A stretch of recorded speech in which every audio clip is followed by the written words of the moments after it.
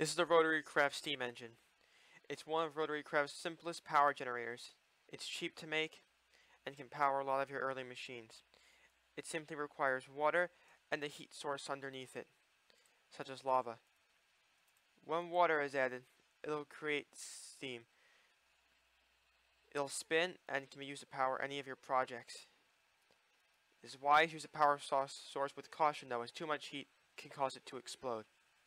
The steam engine will not produce power until it reaches 100 Celsius, or the boiling point of water.